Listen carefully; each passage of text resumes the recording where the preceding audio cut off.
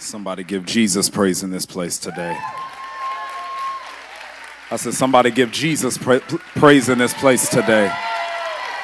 Oh, y'all are sitting on me. You're going to make me work. Well, I'm going to work right with you. Somebody give Jesus praise in this place today. Come on, if he's brought you through anything, if you've been through anything, if you've seen some mountains and crossed over some valleys, you understand what it is to stand in the house of the God, glad to be in the land of the living, to be seen and not viewed. I'm grateful that there's a God who sits on high and looks down low and cares about little old me. I'm just glad. Is there anybody in the house of God today who can stand and say, it's me, it's me, it's me, oh Lord. Grateful that I've got breath in my body. Grateful that I've got strength on my bones. Grateful. Hey.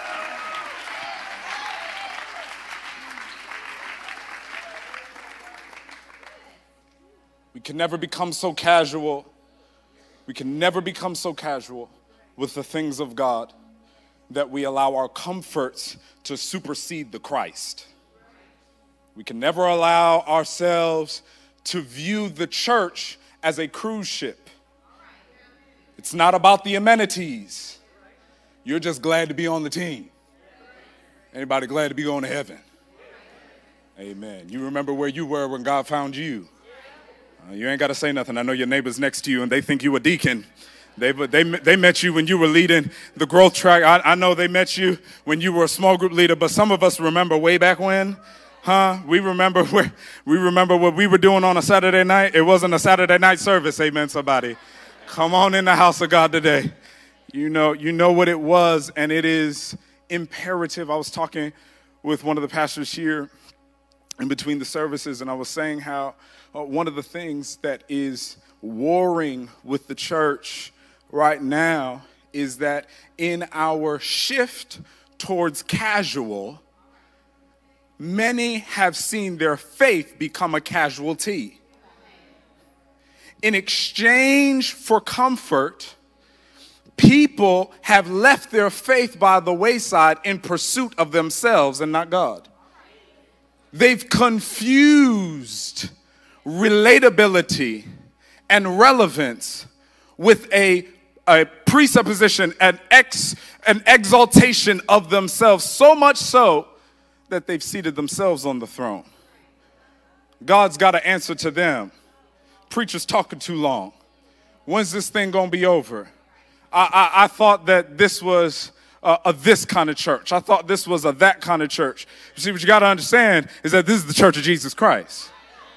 Right? He died for you to be in it, not the other way around. So he sets the rules. We will carry out the orders. And we're glad to be in his house today. I was glad when they said to me, come, let us go into the house of the Lord. So glad. I said it this morning. I'll say it again. I'm Red Bull excited. Triple espresso related. Couldn't be happier to have my face in the place here on the Lord's Day. Can we do something together? Can we honor our pastors? Come on, Living Water Church. Y'all got the best. Come on, Living Water Church. Y'all got the best. Let's embarrass them. Let's honor God's best for such a time as this. Come on. We love you. We love you. Thank God for all that you're doing. Thank you for all that you've done for me, for Jillian, for our baby Naomi. I mean, when Naomi was born, Pastor Jeremiah was like, is she here yet? Is she here yet? Can we come visit? Can we come visit? We'll be there. I'm like, bro, no, wait, hold on. I'll text you back. It's like happening now, so not right now. No, you guys have such a heart for people. You're authentic. You live what you preach. Your family is amazing. Your kids are the cutest. God bless the both of you. Living Water, give it up for your pastors. I want to honor my wife, my honey boo thing. Love you, Jillian. She's the absolute best. I wouldn't want to raise a family with anybody else. Other guys are out here talking about how their wife is a ministry partner and, she can sing and slay. And that's great. But, I love being at home because church is an hour. 90 minutes if the Spirit's moving, but like we live together and we can have peace in our household. And I'm grateful for that. So I honor you. Honor my chocolate drop. Naomi Grace, love you, sweet thing. Love you, little girl. Thank y'all for praying. She caught a fever last night, and I'm just glad that they're here in the house of the Lord. Can we just celebrate them? Amen. And amen. And amen. If I was in another church, I'd say now to God who is the head of my life. We ain't in that church no more. Don't worry about it. Don't worry about it. Don't worry about it. Don't worry about it. No, seriously, to all of you who are watching online, those of you who are streaming, I know our launch team, Hill City Church 2B, we're going to launch on April 21st, so we're in the becoming stage. A lot of them are watching online. We love you guys. Can y'all just celebrate Hill City Church with me? We love you all the way in Providence, Rhode Island. Thank you so much for releasing me to come. Church, it's an honor and a privilege. I don't take it lightly, any opportunity that I get to stand before God's people and to declare the word of the Lord. But I have to be honest with you that Pastor Jeremiah, Pastor Bianca, y'all preach, y'all know. Pastor Jill, you know. Preaching is an awesome responsibility, but it is a tremendous weight because the things that are happening in the world, they hit you too, but you still have to stand before God's people. I was sharing with the congregation earlier that Hill City Church, we haven't even really become yet. We've just been meeting and having interest meetings. We've had some Sunday services, and the Lord has brought us some fantastic musicians. And just at the early stages of 2019, our drummer, 24 years old, college graduate, Berklee College of Music, passed away. And I know it was just 2019 has come in like a raging flood. And I just remember how, we went up to the funeral. Pastor Jill and I drove up to the funeral to be with his family, and young guy, lovable guy. People flew in from all over the country, musicians, your favorites, they've played for all of your favorites, and they were all there, brilliant scholars and wonderful people.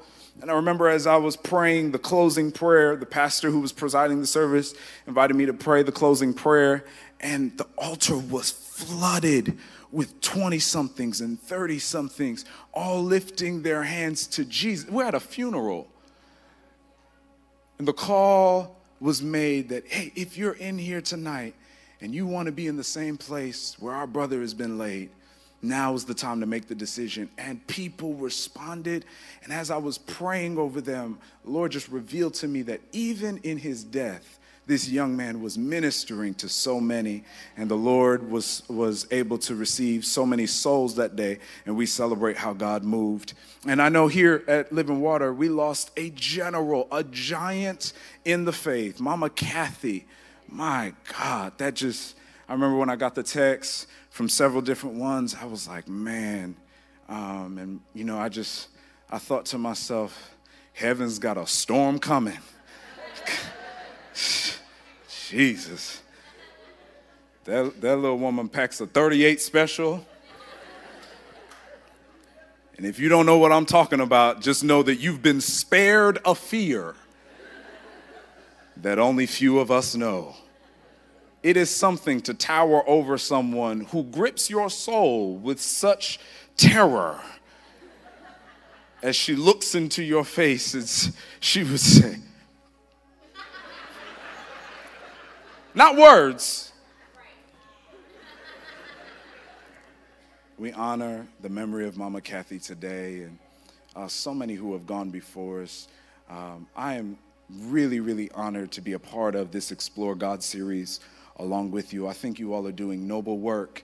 I think it is absolutely imperative in the day and age that we live in, where people can fact check you as you are speaking, that the church of God is not just caught up in the moment of ecstasy, but we've done the work to be excellent in study. And so thank you all so much for participating with your pastors. Thank you for leading us in this direction. My assignment today, I pray that you all will pray with me and for me as I attempt to unpack the question, is Jesus really God? Is Jesus really God? Let me pray for you. God, I pray that our time together would be fruitful. Now, God, we pray that you would speak a word to our very souls, something that touches even our spirits, quickening our mortal bodies to life. Let the power of the Holy Ghost move in this place.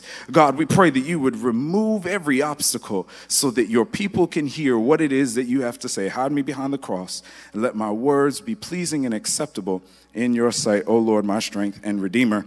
And it's the mighty name of Jesus. We all said together, amen. Amen. The question for our consideration today calls for context.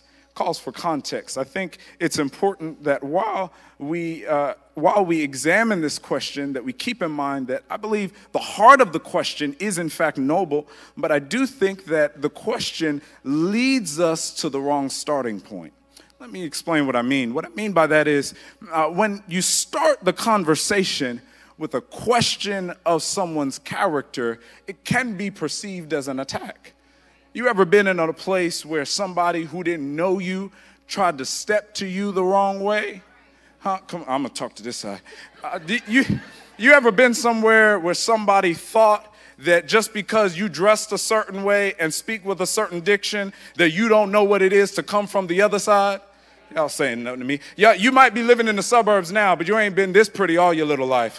Huh? Talk to me about that. You've gotten a job now where people report to you, but you remember what it was to do grunt work for a boss who couldn't tie their own shoes. You know what it is to have gone through some things. And so it's important that when people approach us, they don't approach us the wrong way. In the street, we say, you better check yourself before you wreck yourself. Just understand that I'm saved, but I still got hands. Glory to God. Glory to God. Glory to God. You can do all things through Christ. Come on, Kevin, say, you can do all things through Christ except mess with me. Not today, Satan. Not today. Not today, Satan. Don't test what you can't pass. You understand what I'm trying to say? You better have enough in the account if you're going to make a withdrawal on this bank. I'm going to show you sneezing from coughing today. I think it's important to start this exploration, this discourse, with an affirmation of the answer. We're asking the question, is Jesus really God? But the answer is not just yes or no. The answer is, who is Jesus really? You see, when we start with a question to find out, not a question to challenge, what we now begin to do is we begin to respect the authority and the capacity of the person that we're addressing. Well, what I'm saying is, you can't just run up on the president irrespective of your feelings toward him. You can't just run up on the president. You're going to get checked before you get through the front door. Talk to me, somebody in this place. So when you have a question as to the character of who Jesus Christ is, you better ask the question in a way such that you can receive his answer and not superimpose your imagination in its place. What I'm saying is that a lot of us are asking the question, or many have asked the question, is Jesus really God? But the truth be told, their motive wasn't in the right place. So we're not going to start with the question. Instead, we're going to start with the questioner. We're going to examine the motives of the person positing the problem in the first place. Because if we can understand what's motivating your question, we can answer you more astutely and more accurately. What I'm saying is, I've got a 20-month-old child, my daughter Naomi, and while she is learning to piece words together and weave the alphabet together to form syllables that get her what she needs, more often than not, she just,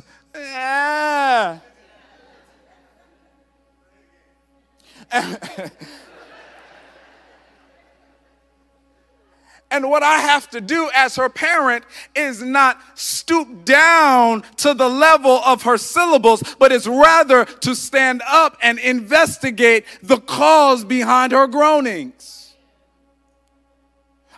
If I take the time to examine the cause behind her groaning, I can ascertain what the problem actually is. Parents, talk to me. You ever tried, the child's crying, and you try to feed the child, and the child is smacking the food out of your hands and smacking and throwing the fit and head everywhere, and spaghetti's on the floor, and you frustrated because it took you a long time to microwave that spaghetti, and now you are upset with the fact that your spaghetti's on the floor, you just mopped the floor, you just buffed the floor. This is my floor. You don't have a floor. You don't even have a house. You don't have nothing, child. You just find yourself in this kind of exchange with a toddler. They can't put words together, and you about ready to kick them out the house. This is my house.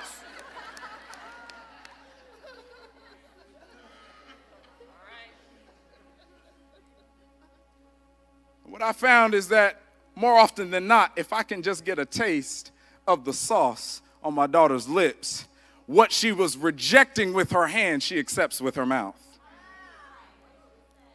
What she see, because she's so caught up in a frenzy, she's so caught up in her own feelings and emotions that she's just rejecting the very thing that she's craving.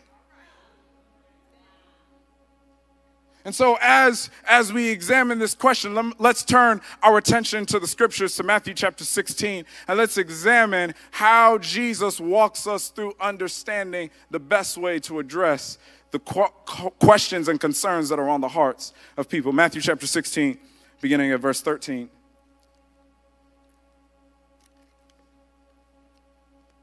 When Jesus came to the region of Caesarea Philippi, he asked his disciples, "Who do people say the Son of Man is?" They replied, "Some say John the Baptist, others say Elijah, and still others Jeremiah or one of the prophets." "But what about you?" he asked. "Who do you say I am?" Let's stop right there. As Jesus was having this discourse with his disciples, it's important to realize that he did not ask the question because he did not know who he already was. Embedded in the question actually is the answer. Jesus says, "Who do people say that the Son of Man is?" What you have to understand, if you did any biblical study, what you would find out is that in Daniel chapter 7, there is a passage of scripture that explains the role of the Son of Man in Jewish thought. Stay with me. What Jesus is actually addressing, Daniel chapter 7, write that down in your notes, study it on your own time. What Jesus is actually saying is that I am the person that the Old Testament was talking about. So what I'm trying to figure out is, since I'm right here in front of you, how come you're listening to everybody else? What he's saying is, I'm standing right here. Who else have you been talking to about me instead of talking to me about me? The way we say it is this: don't go asking them what I said. If you got a problem with what I said, come and talk to me about what I said. The way it goes like this: you shouldn't be going to the pastor saying, "Pastor, you should have heard what they were saying about you. Pastor, there's some people in this church that don't like the way that V up on that stage. We're not Victory Church. Why we got a V on our stage? Pastor."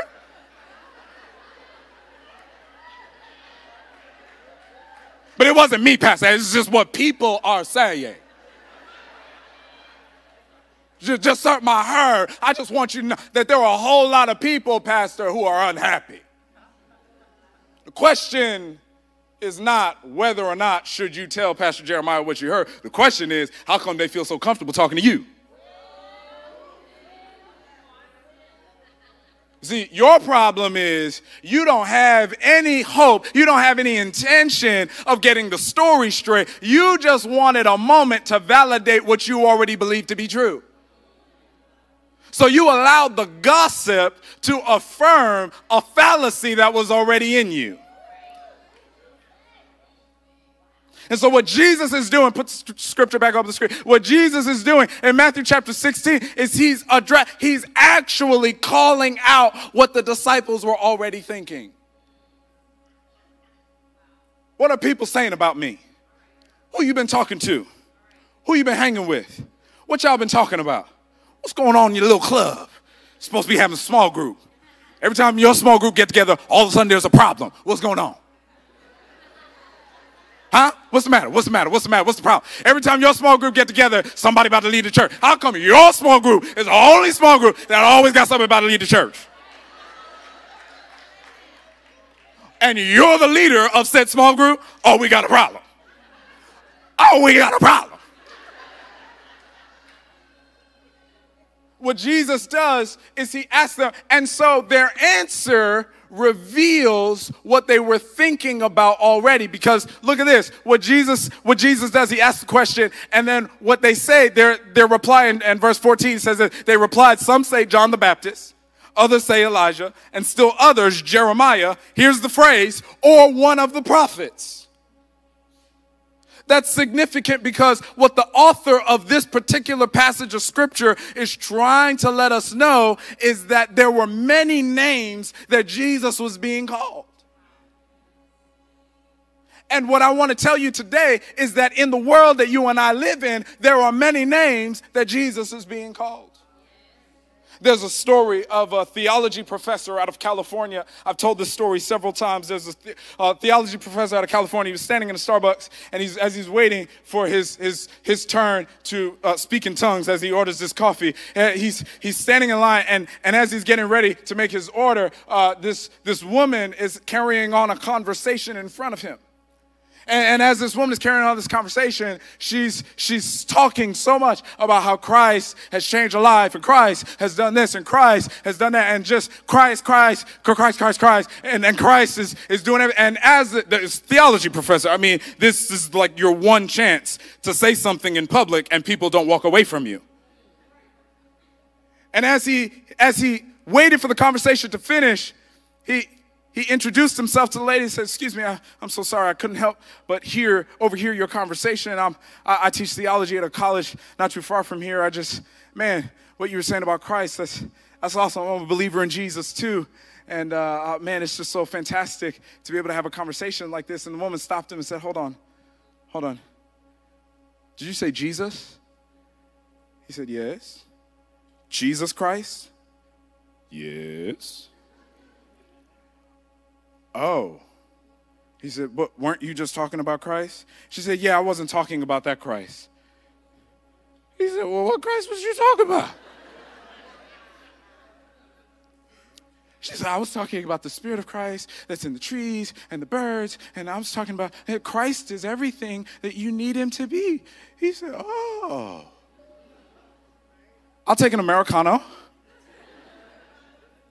Point of the story is that there are so many times in our lives where if we don't get the story straight, we can think on the surface that we share ideals with somebody, but when you dig a little bit deeper, you'll find out that everybody who's saying Jesus is with their lips isn't worshiping him with their hearts. What is happening is that we're understanding that many are going to say, Matthew chapter 7, many are going to say, Lord, Lord, did we not do many wonderful things in your name? And some folk are going to get turned away at the gates, and you're going to be standing there saying, man, they didn't make it.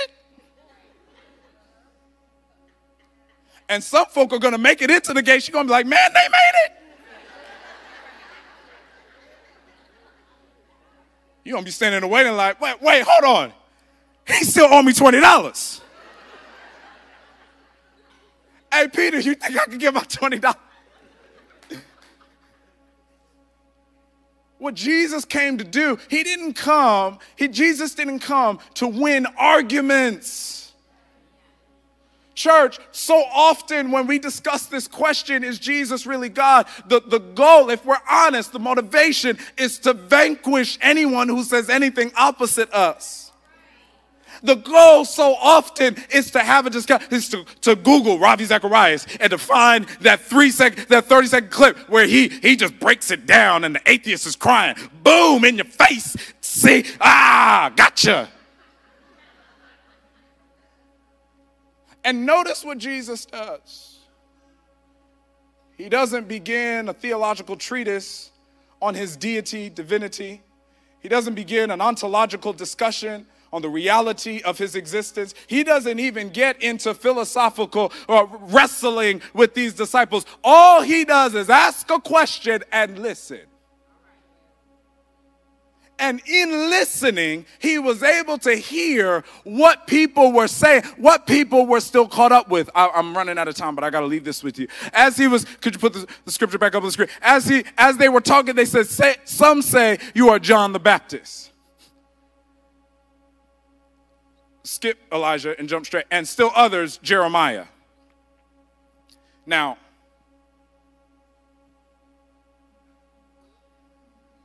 come on. Jeremiah been dead a long time ago. What do you mean some people think you might be Jeremiah? Forget it. Forget it. Maybe you believe in the resurrection. Maybe you believe in ghosts coming back. Okay, fine. But John the Baptist? Quit playing. John the Baptist. Y'all were there when John baptized Jesus. Wait a minute. No. Don't you go nowhere. Come back here. John, you were there when John was standing in the water, baptizing folk, and Jesus rode up on him, and John was like, oh, snap. Here go that dude. I wasn't ready. And John rather wants to be baptized by Jesus. Everybody's standing there. And John says, no, you got to baptize me. And Jesus says back to John, no, this must be done so that all righteousness must be fulfilled. And everybody's standing there, watched as John dunked Jesus in the water. Jesus comes up, the sky opens, a voice from heaven is booming. If you don't hear the voice, at least you hear the thunder. And a dove came and descended on his shoulder. That John. That's the John who was imprisoned. The John who was beheaded. That's the John that y'all think? No. That's impossible. I'll tell you what's really going on here. Sometimes there are some people who want to bring up some dead things just to keep you at bay because they don't want to see you become who you're going to become. There are going to be some people in your life who want to bring up stuff that Christ has already buried, but they want to bring it up because they don't want to see you become all that God has designed and destined for you to become. So they'll throw some dead stuff on your new life. Some say Elijah. Why Elijah? Elijah is a significant Old Testament character. But you see, the people who were trying to name Jesus, they were trying to put the name of Elijah on Jesus, is because they knew if Jesus is just Elijah, then we can listen to his message and go on about our lives. But we don't have to submit to him as Lord. If the truth be told, I got to wrap up. If the truth be told, a lot of those who are asking this question, it's not really a question of is Jesus really God, because that's a theological conversation about substance and likeness and existence, and we could go there. You could consult the Bible Project. They've done a fantastic series on it. You could consult the Baymod podcast. They've done a fantastic work. You could consult N.T. Wright and his writings on Christology. You could look at Larry Hurtado and his explanation on how the early church understood the divinity and the deity of Jesus Christ. Oh, we could go to seminary if you want to go to seminary. But if truth be told, I don't believe the issue is a question of the definition. I think the real issue that many people have when they're asking, is Jesus really God? I think the real issue is that they're not ready to get up off the throne. If the truth be told, we like telling Jesus what kind of Messiah he ought to be. We like establishing definitions for the Christ that fit our current paradigm such that transformation doesn't have to happen. We're already who we want to be. Created in our own image, formed in our own likeness. We're cool with who we've become so far. So we don't need Jesus walking up in here telling us to feed the hungry, telling us to clothe the naked, telling us to visit those that, y'all ain't saying nothing to me, telling us to visit those in prison. When Jussie Smollett gets accosted in Chicago, Jesus would have been the good Samaritan that stopped on the road and cared and dressed his wounds. Jesus wouldn't have been asking about his orientation.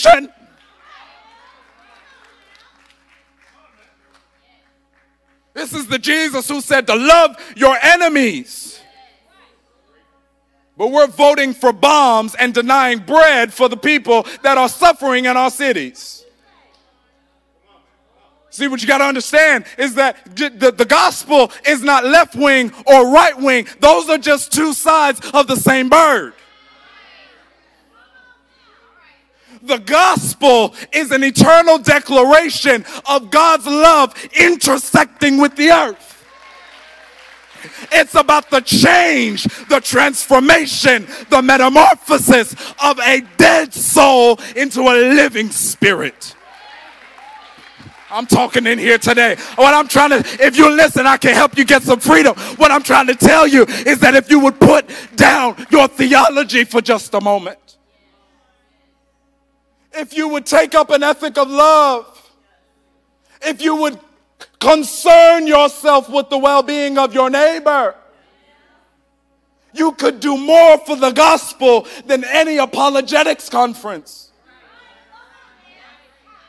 Oh, y'all can say amen on that one. What I'm trying to tell you is that the goal of the gospel is not to win over and against you. The goal of the gospel is to win you over. The goal of the gospel is to seek justice, to desire mercy, and to walk humbly before your God. To make it your aim to lead a quiet life, to work with your hands, and to give glory to God, to let your light shine before men so they might see your good works and then give glory to God. Ain't nobody coming to faith in Jesus Christ because you convince them intellectually. As quickly as the thought comes, so quickly it goes. It is the goodness of God that leads people to repentance. So start doing some good. What we need is a church who can answer the questions and the groanings. Hey, the questions and the groanings of people, not with an intellectual answer, but oh, taste and see that the Lord, he is good and his mercies endure forever, that he's been faithful to 1,000 generations, and to 1,000 generations he's never failed. Hey! What I'm saying in this place today is that there is a God in heaven who sits on high and looks down low. He's got all power in his hand, and he will exercise it on your behalf. He will exercise it on your behalf. But what he's looking for is partnership. What he's looking for are people who will be bold enough to take him at his words. That if you believe in Jesus, then the works that he did, you will also do. And even greater than these will you also do for those that believe. That you'll lay your hands on the sick and they will recover. That you're called to cast out devils, to heal the sick, to raise the dead, to cleanse lepers, to heal blind eyes, to open deaf ears. We're talking about God. We're talking about the one who calm raging seas. We're talking about the one that the winds and the waves obey. Y'all ain't saying nothing to me. We're talking about the one who stops the sun in the sky. We're talking about the one who never allows the sun to miss a day of work. We're talking about the one, his name is Jesus.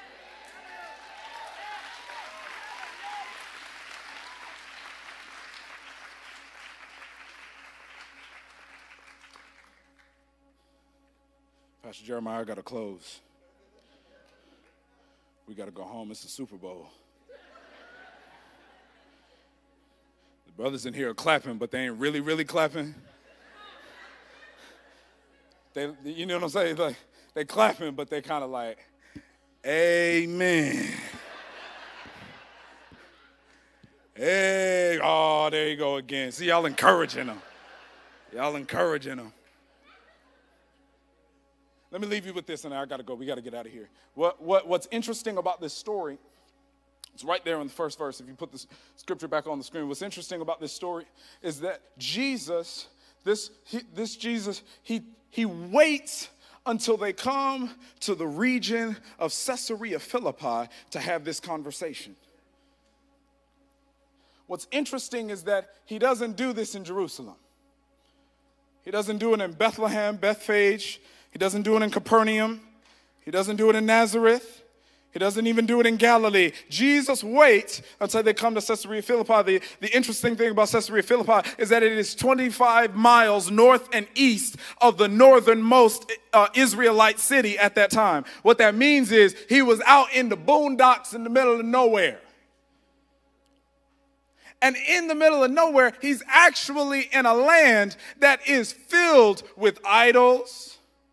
If you did a study on Caesarea Philippi, you'd be shocked at the religious history of this city, they worshiped everything but God. And it's in this place that Jesus chooses to broach the conversation of his divinity, not for his sake, but for the sake of his followers, as if to say that the best theological conversations don't happen in the comforts of the church. The best theological conversations happen in the presence of the people that need the incarnation of the Savior the most. If you want to have a conversation with somebody about eternity, how about you go to their house? How about you help them with their kids? How about you volunteer your time at the school, not with the pretty lawn and the manicured, they got the mulch and they got the nice TV. How about you volunteer your time with the kids who are getting kicked out? How about you volunteer your time with the folks who are on their way to they're literally locked and loaded in the school to prison pipeline? How about you have some compassion on the people who can't seem to get a job because they've got a criminal record, and so instead of being able to come out of prison and turn their life around, they come out of prison and have to go back to the same trap and corner that they came from because no one else will give them an opportunity. You want to have a theological conversation, how about you talk to the prostitute instead of shaking your head at her? Oh,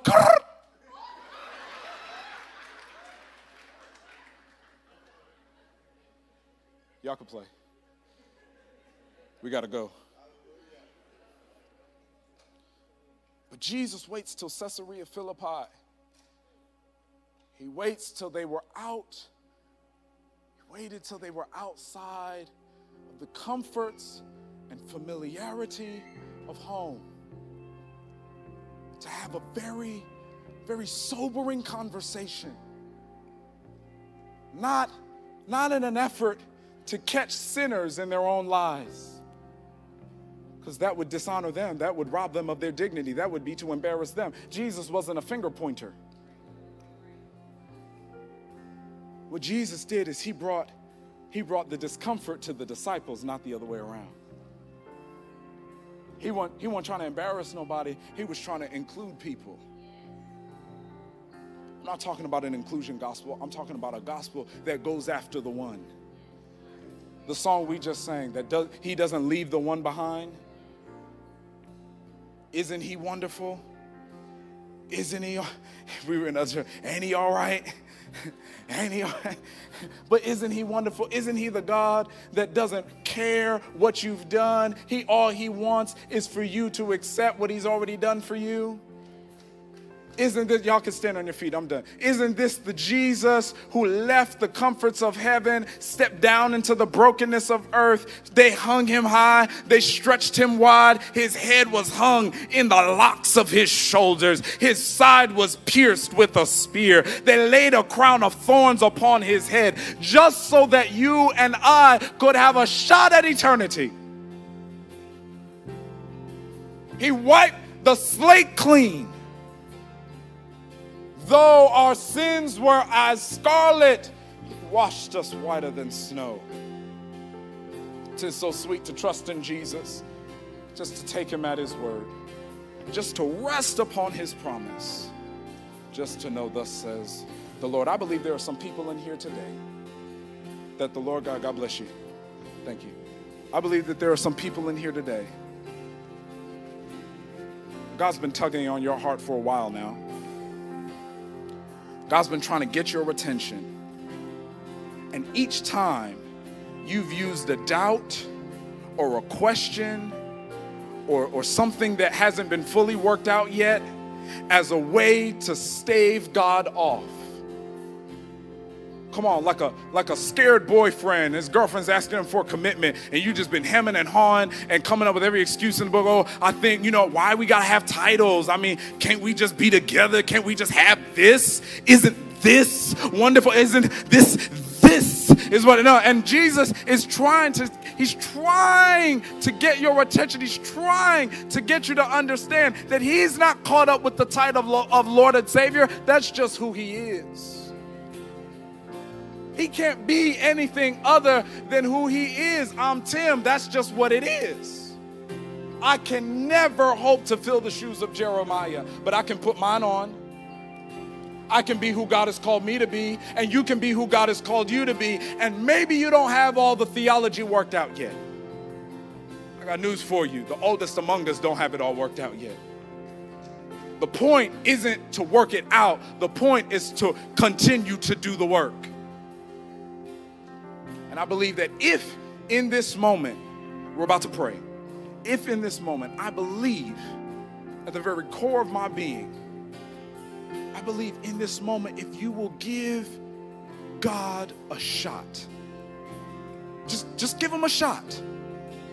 I know people have failed you. I know preachers are acting crazy. Preachers of LA on TV, just living all kind of crazy. I'm not talking about them. Don't give them a shot. I understand you're upset with them, but I'm asking you to give God a shot. And I think you're in a great church to see the actual hands and feet of Jesus in real life. I think you got some pastors who can lead you in a growing relationship with this Jesus Christ. So just give God a shot. And I promise, I believe with everything that's within me that your life will be transformed from now till eternity. If you're in this room today and you want to make that commitment, come on. If you're in this room today and you want to make that commitment, I want to see hands all over this place. Every eye closed, every head bowed. If you're in this place today and you believe that Jesus is worth giving a shot, come on. Some of you are in here. Some of you in here, and maybe you've given Jesus a shot before, but maybe you fell off. Maybe you strayed away. And maybe your question is, man, I don't know if I'm worth giving another shot to. I don't know if Jesus should take another chance on me. Can I just tell you that he's really God enough to handle your mistakes? He's really God enough to handle the fact that you fell off, that you fell down, that you jumped off the wagon a time or 2 or 12, that he's God enough to care and to carry your burdens. Every head bow, every eye closed. Would you pray the words of this prayer with me? Dear Jesus, thank you for living your life. Thank you for giving me life. Thank you for all of your sacrifice. I believe you're the Son of God. I believe you died, you were buried, and on the 3rd day, you rose. And Jesus, I am willing to let you lead my life. Now let me pray for you. God, I pray for your people. Anybody who's prayed that prayer in this place, God, I pray for anybody who prayed that prayer today. I pray that the blessing of heaven would come upon their life so strong that you would start confirming and reaffirming, reassuring their confession of faith with supernatural acts by your Holy Spirit. God, I pray that you would move in miraculous ways and transform the hearts and minds of everyone under the sound of my voice. We pray your blessing upon this church, upon these leaders, in Jesus' mighty name. We all said together,